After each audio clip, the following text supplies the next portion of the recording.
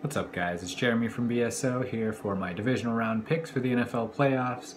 I went 4-0 last week, which is awesome, but really, so did everyone else. They weren't that hard to pick. Pretty obvious outcomes. The quarterbacks in each matchup really helped me decide the outcome for each game. Here up in the divisional round, we have some tough games, so let's get into it. First up, we have Kansas City at New England. The Chiefs' defense continued to roll last week, just absolutely dominating the Texans. They didn't give really any chance for Brian Hoyer to make a difference in this game. He was under pressure the entire day, obviously turning the ball over a lot.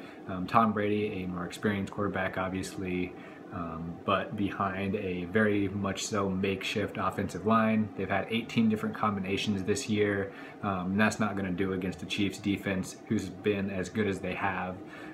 This game will come down to the health of Rob Gronkowski and Julian Edelman.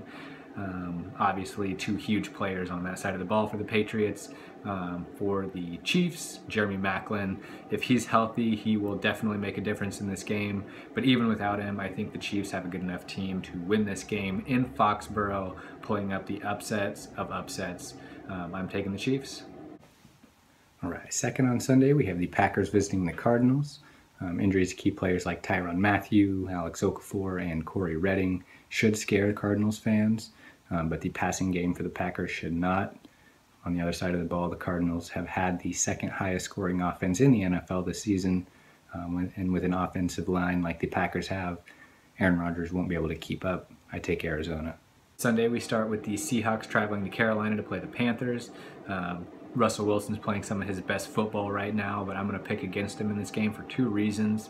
If Teddy Bridgewater can move the ball against that defense like he did in crunch time, I can only imagine what Cam Newton will do. And the Seahawks will be so focused on Greg Olsen, who just absolutely torched them last time out, that it's going to open up plays for other receivers on the field, even if you don't know who those receivers will be. I'm taking the Panthers to win at home. Lastly, the game for the most potential for disaster, which is fun for us fans, the Pittsburgh Steelers at Denver. I don't know who's going to finish the game at quarterback for either of these teams. It could be Landry Jones, it could be Ben Roethlisberger, it could be Peyton Manning, it could be Brock Osweiler. I really don't know. Either way, I think Denver comes out with a victory solely because of two people, Von Miller, DeMarcus Ware. Those guys are going to set the tone in the playoffs. Wade Phillips is going to unleash the dogs in that game. I don't care if it's a young Landry Jones, inexperienced in the playoffs, or an injured Ben Roethlisberger. Either way, doesn't look good. I'm taking Denver.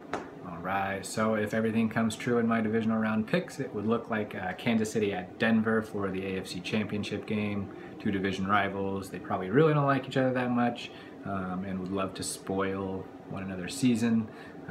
In the NFC side, the Panthers and the Cardinals would face off in Carolina.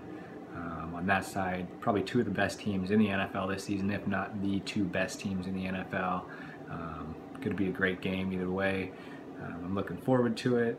But until then, best way to get a hold of me is at Jeremy Joe Mills on Twitter. Hit me up there. Let me know if you liked what I picked, didn't like what I picked, if I picked your team. If not, let me know why I'm wrong, why I'm right, anything like that. But until then, enjoy the playoffs.